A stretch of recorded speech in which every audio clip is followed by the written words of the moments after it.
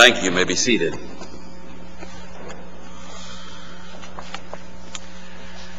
Grace that is greater than all our sin. That's a magnificent thought and true to the Word of God. Please take your Bibles and turn to the book of Exodus, that passage that I just read a few moments ago. Exodus chapter 14, we're looking at verses 15 through 20, and in particular, the last two verses, where we find the Shekinah glory of God moving, separating, and giving both light and darkness. Fascinating. In our recent studies, of course last week was our Mission Sunday, so we're doing a quick review here. But most recently we've been discussing the reason for the 40 years in the wilderness. 40 years is a long time, folks. Some of you were married more than 40 years. Many of you are more than 40 years old. Some of you are twice that age. But you know that 40 years is a very long time. We looked at the reasons that God told Moses that he would see the promised land, but that he would not go in. God also said that the children of Israel would stay at Kadesh Barnea for a very long time because of their rebellion. Yeah, 40 years is a long time. You know, 1400 years was a long time. From the time of the Exodus to the time of Jesus. 2,000 years was a very long time. From the time of Abraham and the great promises till the time of the Messiah. 2,000 years is a long time from the time of our Lord Jesus Christ until today, and we still await his return. But in the eyes of God, it's because he's long-suffering, not willing that any should perish, but he's long-suffering to usward, not willing that any should perish. There are still those of his elect who have not yet heard, and perhaps you and I are the means that he has chosen for them to hear, and yet, like Israel in the wilderness, we have stubbornly dragged our feet. We have failed to witness to that friend or that neighbor or that casual acquaintance or even the individual on the street whom we were prompted to give a tract to, and we did not. And so we still wander in the wilderness. Long periods of time, seeing promises of God, but not yet inheriting them. We saw why Moses was kept out of the land. He sinned by striking the rock twice, that is, on a second occasion. And God said, I'm going to keep you from going into the land because you've not sanctified me in the eyes of the people. What I told you to do is speak to the rock. I didn't tell you to strike it a second time. I said, speak to it. God is a God of precision. God expects exact obedience, not partial or almost obedience, or obedience that's, quote, good enough for government work. God expects obedience. I hope we're learning some of the lessons that we are seeing here, because this affects individuals and churches. These things were written for our exhortation, upon whom the ends of the world are come. We are moving toward the ends of the world. You see the darkness deepening around you today. But as we saw, their rebellion proved at least 5 things. It proved at least 5 things in relation to Israel, and gives us principles which apply to the church. The first thing, where we saw their rebellion affected them, it guaranteed a long and lingering death. Death, not in a comfortable bed, but death in the desert. Everybody age 20 and over died. God said, I'm going to make sure. Imagine that you were 20 years old. You had just passed your 20th birthday. That was the death knell for you. You would never see the land. Suppose you were just one day short of your 20th birthday. You would get to see the land, but you wouldn't get to see it until you were 60 years old.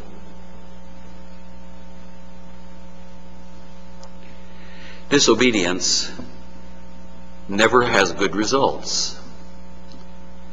There are always consequences to our choices, even the little choices.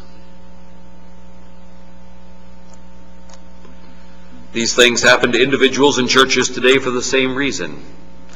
Rebellion against the direct commands and prohibitions of the Word of God will have an impact. The second thing that we saw, and this was all new material the last time we were together, the rebellion guaranteed that the stubborn, hard-hearted rebels would not have any forward movement in their spiritual or physical journey. We've studied a lot about that in the past, about the point of no return. That's true for believers today too. Oh, you're saved eternally, but you can reach a point of no return where in fact you will stagnate, where you will atrophy in your spiritual growth, where you will stop in your forward progress and divinely approved success when you step outside of the will of God. That's true for churches, that's true for individuals.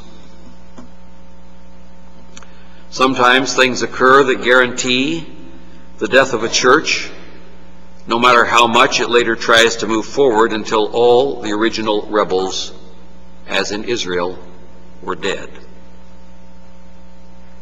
Third, the rebellion of Israel guaranteed that when they tried to fix things up by deciding to do what God commanded after they had already said no, God guaranteed that the enemy would beat the daylights out of them. In other words, the principle of repentance too late, just like Esau, who found no place for repentance, though he sought it carefully with tears. That ties us together with the principle of the point of no return.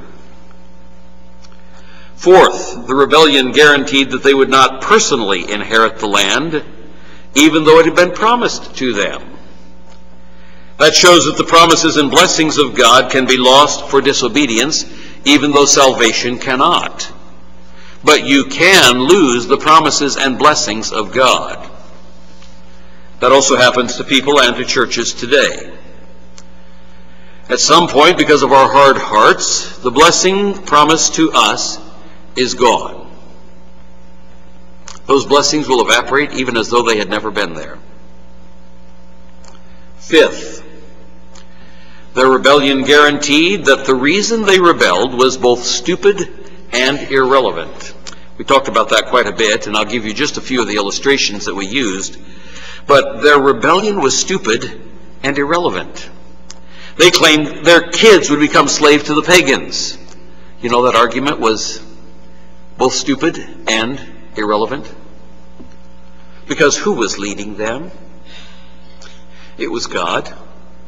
Could not God protect their children if they obeyed him?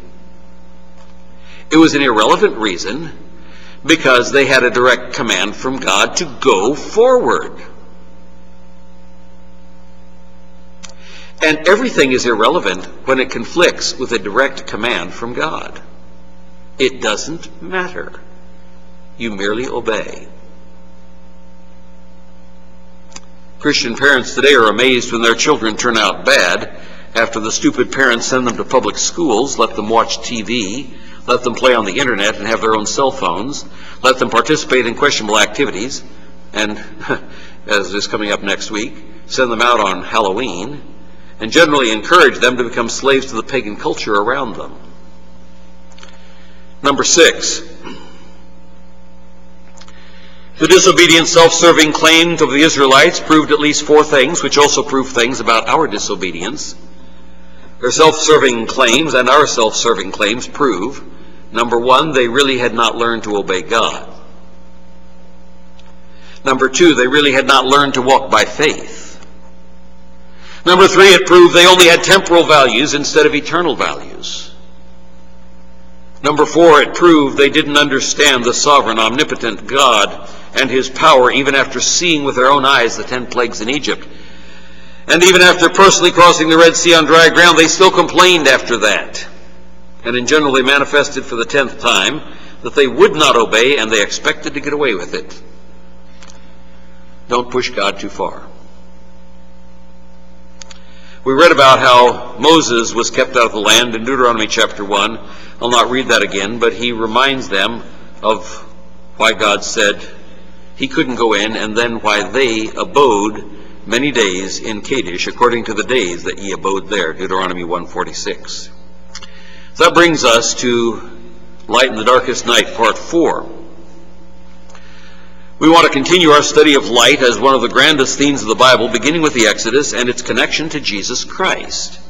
The Exodus is directly connected in Scripture to our Lord Jesus Christ. First, Jesus Christ is the one who is the light that led Israel, guarded Israel, gave darkness to the Egyptians, revealed God to Israel, and he is the one who reveals the Father to us. Jesus said so. John chapter 12, verse 46. I am come a light into the world, that whosoever believeth on me should not abide in darkness.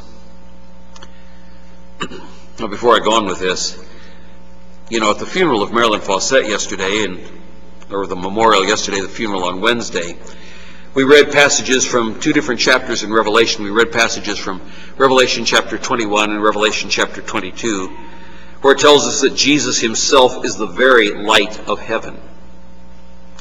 In Revelation chapter 21, there are, at the first part of that chapter and at the last part of the chapter, verses that tell us that.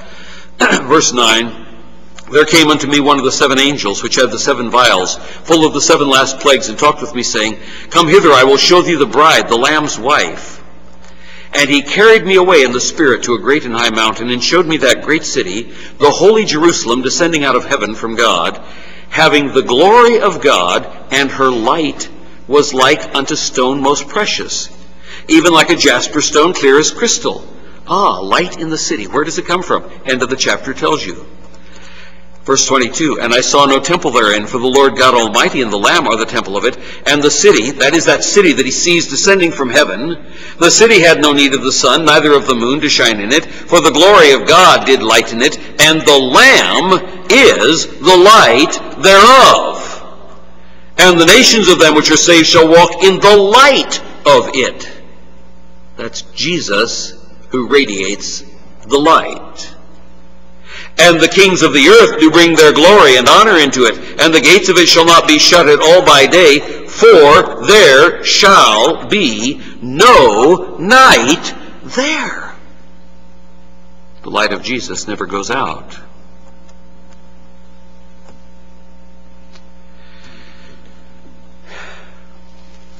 Revelation chapter 22, the very next chapter, also speaks of that light and of the Lamb.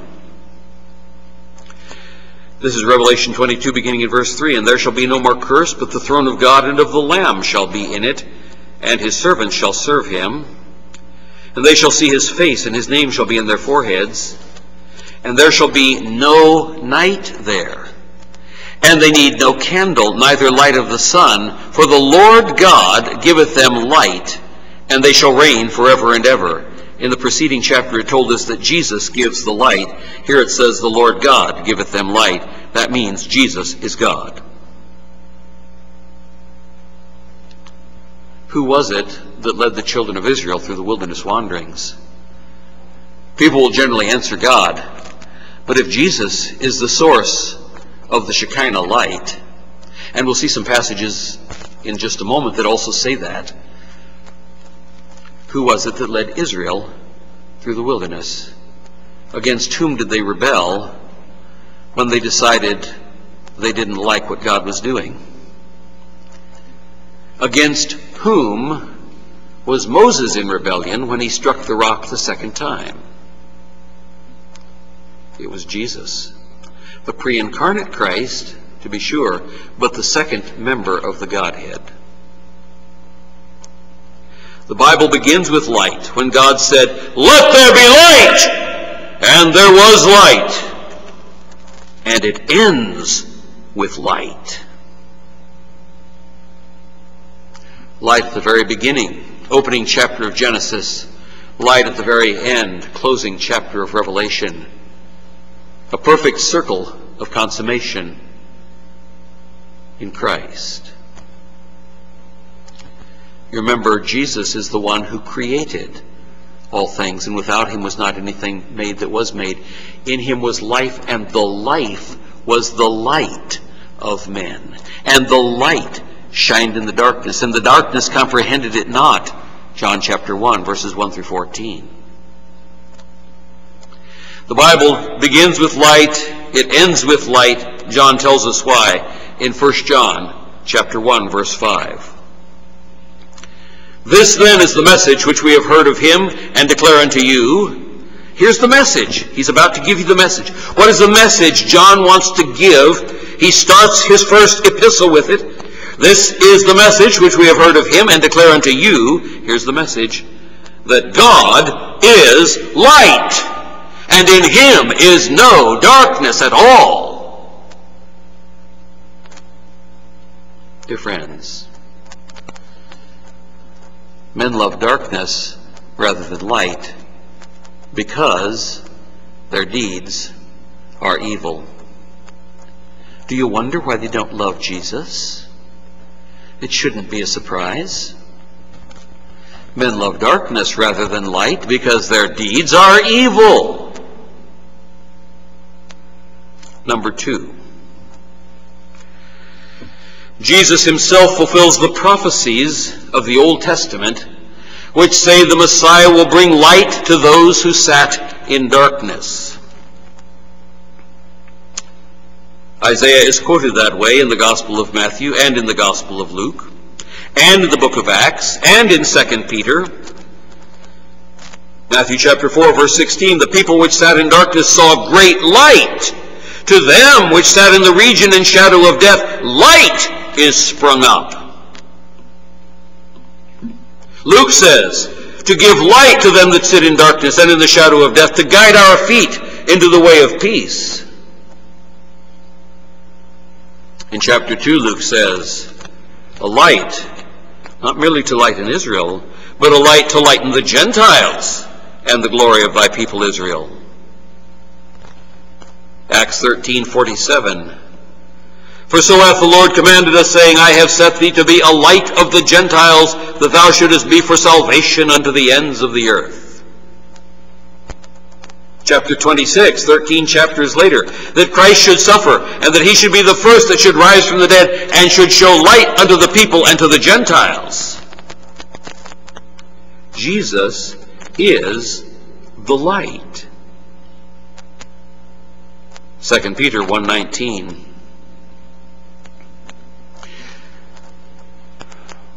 We have also a more sure word of prophecy, whereunto you do well that you take heed, as unto a light that shineth in a dark place, until the days dawn and the day star arise in your hearts. 2 things are mentioned in that verse. Light in the dark place, and the day star arising in your heart. And here Peter is making a play on some very important messianic principles. We have a more sure word of prophecy. We have the written word, which parallels the living word. And it says, until the dayspring arise in your heart. The dayspring is the word that is used for the coming Messiah in Zacharias' prophecy at the birth of John the Baptist. Arises in your hearts. Third, since Jesus himself is the light, all of the references to the Shekinah glory speak of him. Since Jesus himself is the light, all the references to the Shekinah glory speak of him. I quoted it just a moment ago in John chapter 1. In him was life, and the life was the light of men. The light shineth in the darkness, The darkness comprehended it not. The same came for a witness to bear witness of the light, that all men through him, that is Jesus, might believe. He, that is John the Baptist, was not that light, but was sent to bear witness of that light. That was the true light, which lighteth every man that cometh into the world. He's talking about Jesus. Because in verse 14 he says, transferring his picture to the Word, he says, and the Word was made flesh, and dwelt among us. And we beheld his glory. His glory. The glory as of the only begotten of the Father, full of grace and truth. The Word who became flesh is Jesus. And we beheld what? His glory. His doxa. The Greek for the Shekinah of the Old Testament, or the Shekinah. We beheld his glory. He is the source of the light. Because he's the one that said, let there be light in Genesis 1. He's the one who is the light of the city, the New Jerusalem, descending from heaven, where there is never any light, never any night, for the light never goes out.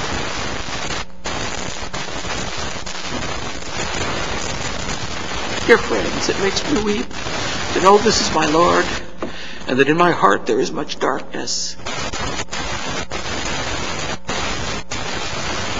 Let the light of Jesus shine in you, and let the light of Jesus shine through you.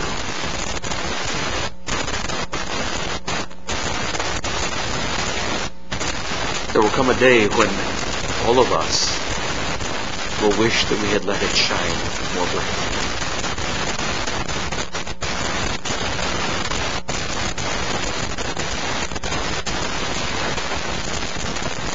This is the condemnation, that light is come into the world. And men love darkness rather than light, because their deeds were evil. For everyone that doeth evil hateth the light, neither cometh to the light, lest his deeds should be reproved. But he that doeth truth cometh to the light, that his deeds may be made manifest, that they are wrought in God. Number 4. There are 2 stages to being light in the world. So number 4 is stage number 1. While Jesus was here, he himself was the light of the world. John 8:12. Then spake Jesus again unto them, saying, I am the light of the world. He that followeth me shall not walk in darkness, but shall have the light of life. You can't get any plainer than that. It's not just other people said that about Jesus. Jesus claimed it. He is the glory of God. He is the light of God. He is the light in the beginning. He is the light in the Exodus wanderings.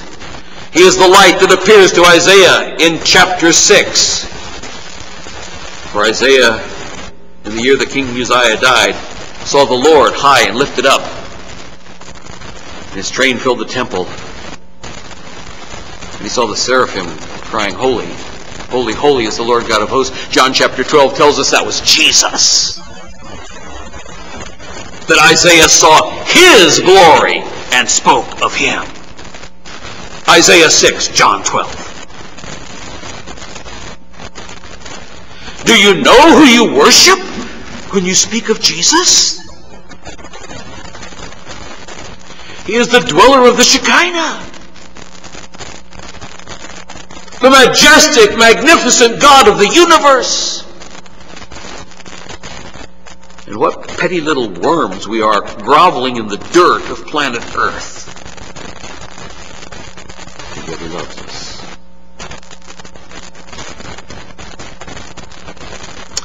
I love these verses. John chapter 9, verse 5. Jesus speaking, as long as I am in the world, I am the light of the world. There is no light without Jesus. Neither initial light or reflected light. But that's number 5, brings us to stage 2. Number 5 is stage 2. after Jesus went back to heaven, he has called us to reflect his light and to be a light to all those around us as we walk through the kingdom of darkness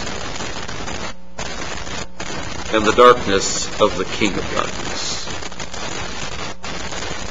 Jesus said so. Matthew chapter 5, beginning in verse 14.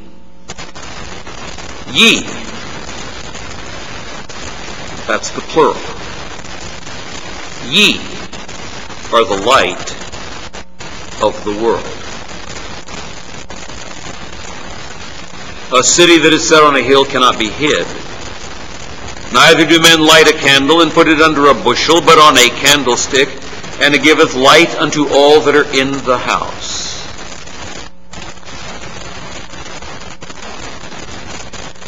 This morning I had the privilege of reading for the first time a missionary letter that came this past week. The Lord motivated me to read it.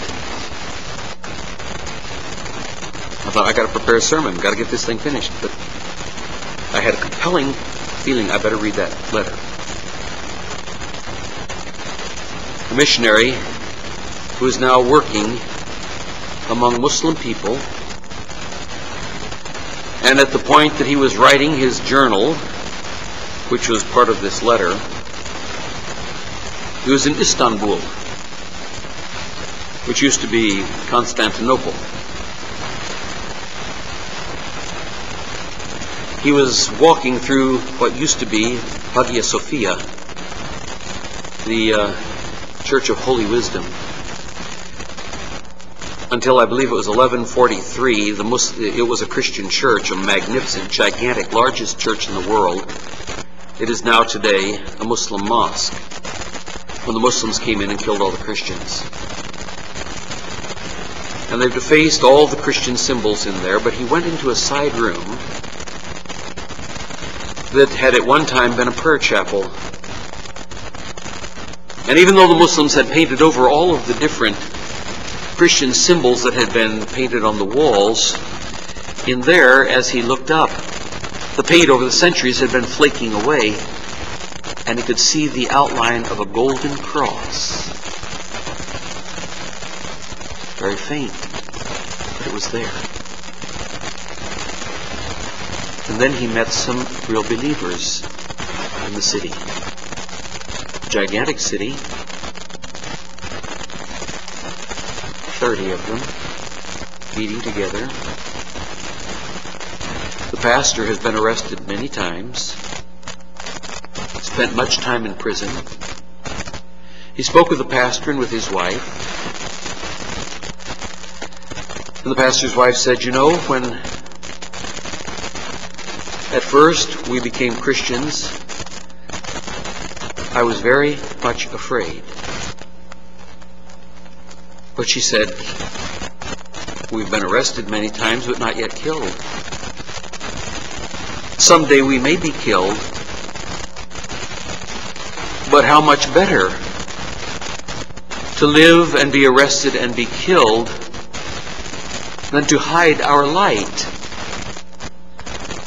so that no one else would ever know.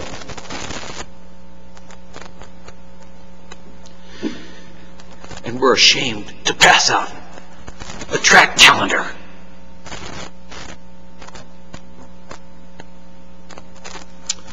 Jesus is the light. If we do not reflect him, we're like the candle that's hidden under a bushel. You see, Jesus isn't visible on earth today. You are his reflection.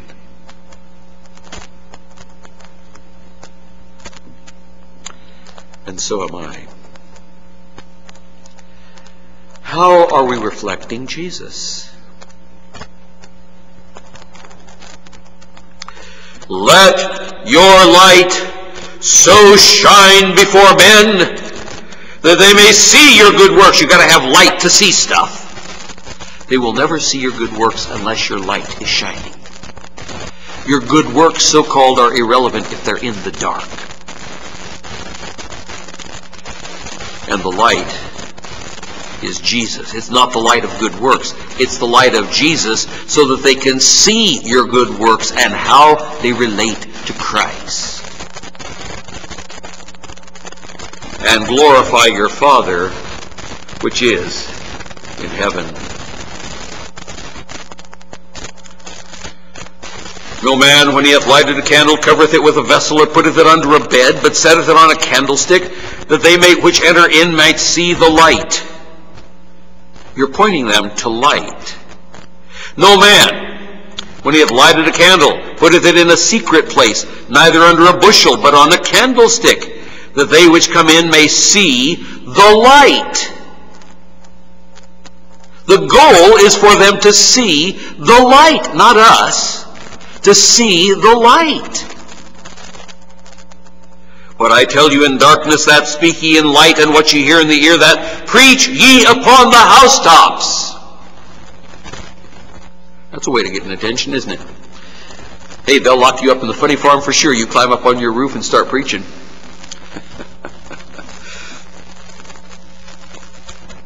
Again, a new commandment I write unto you, which thing is true in him and in you, because the darkness is past, and the true light now shineth. Number 6. We are called children of light. I mentioned this in passing a couple of weeks ago. I want to talk about it a little more today. We are called children of light because a child reflects the character of his father. We are called children of light. That is, if you're a true believer. If you're not a true believer, this does not apply to you. We are called children of light because a child reflects the character of his father. But the child is smaller than his father. The child is not as wise as his father. But the child will reflect what his father is like, because the child grows up admiring his father. The child grows up in the father's home, seeing what the father does. The child follows the father around and admires what he does at work, and admires when he goes fishing, and admires when he does whatever else he does, auto mechanics and working on the car at home. The little boy wants to be like his daddy. Little girls want to marry somebody like their daddy.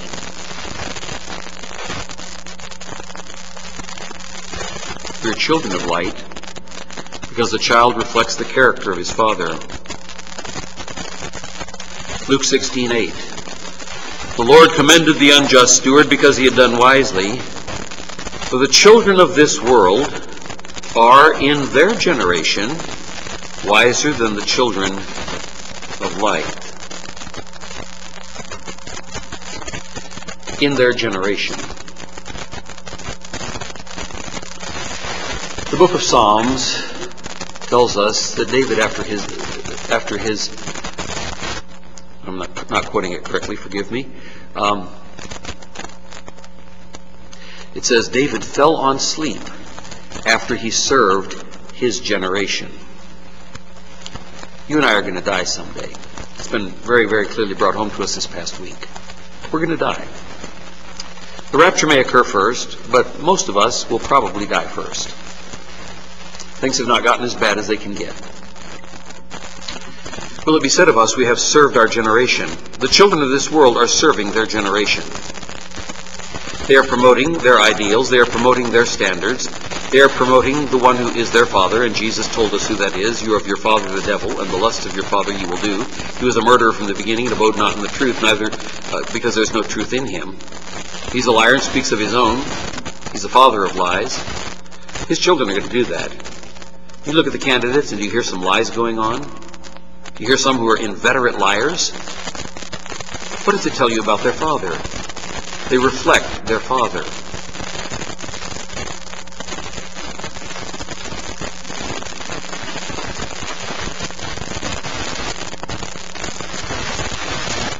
But they're wise in this generation. They're reaching their goals. They're promoting their agendas, and people are believing it. People are falling for it.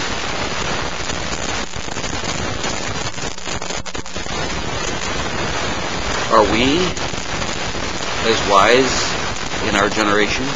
It says the children of this world are in their generation wiser than the children of light. Why? Why? Because we're not reflecting our Father.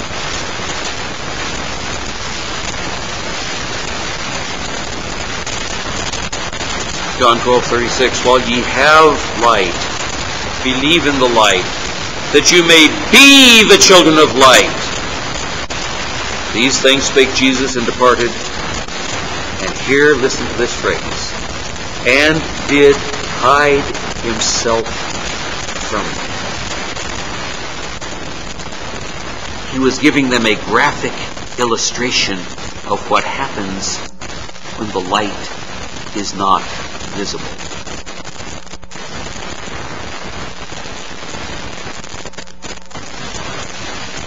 Where do you spend your time? Who are your friends? What delights your heart? What entertainment draws you and pulls you most strongly? Is it darkness or is it light? Paul says something about that. Be ye not unequally yoked together with unbelievers, for what fellowship hath righteousness with unrighteousness, and what communion hath light with darkness? How do you spend your free time? What kind of videos do you watch? DVDs. I'm old school videos, you know. What do you watch on TV? What do you watch on the internet? What do you read? Who are the people you really feel comfortable with?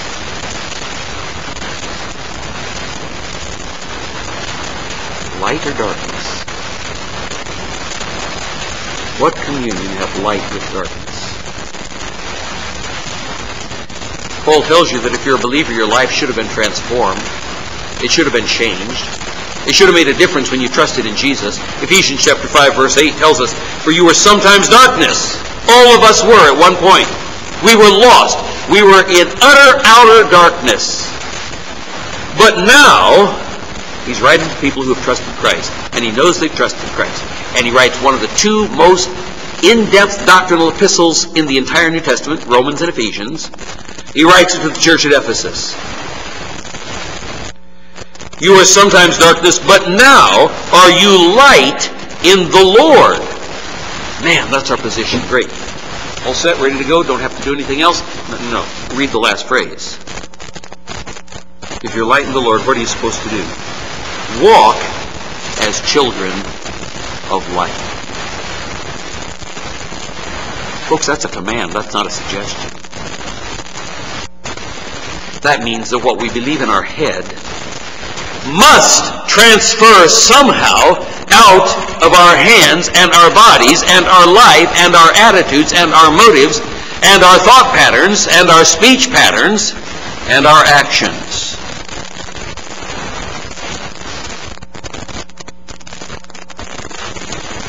It's a main theme among Paul's epistles. 1 Thessalonians 5:5, ye are all the children of light and the children of the day. We are not of the night nor of the darkness.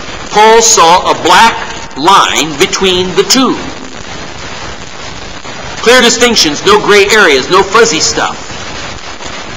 It's either darkness or light, darkness or light, darkness or light. You can't have one foot in one area and the other foot in the other area. You are either in darkness or you are in light. You're either showing forth darkness or you're showing forth light. Because the moment you stop showing forth light because of a compromise, you are in darkness. You can't straddle the fence. 1 Peter 2:9. But ye are a chosen generation, a royal priesthood, and holy nation. Do you think that's rather significant? He says you're a peculiar people. Now we know all of us are peculiar. That's not what is meant by the word peculiar here. You're a very special people. Has God given us a position that sounds pretty good? A chosen generation. Yeah. A royal priesthood. That's even better. A holy nation. Peculiar people. Why did God do it for you? He tells you in the last half of the verse. That you should show forth the praises of him who hath called you out of darkness into his marvelous light. It must be transformational. If it hasn't transformed you, you may not yet be out of the kingdom of darkness. You may be trying to imitate light.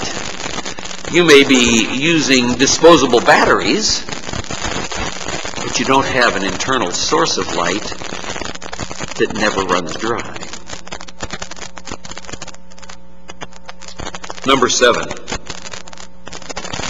While Jesus was on earth, the light of the Shekinah glory was seen in him on the Mount of Transfiguration. I covered that briefly 4 or 5 weeks ago. Let me just remind you of it. Matthew 17:2. And he was transfigured before them, and his face did shine as the sun, and his raiment was white as the light. And Moses and Elijah were there with him too. Where are Moses and Elijah?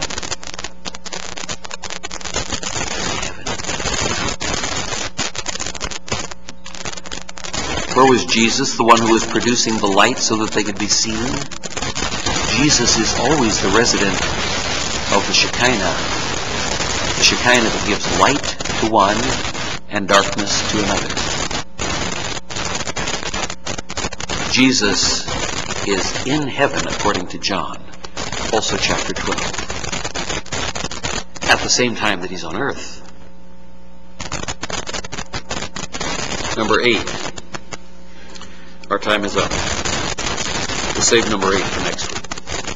Our gracious Heavenly Father, we do thank you once again that Jesus Christ is the light of the world. And Father, he's called us, now that he's in heaven, he's called us to reflect his light.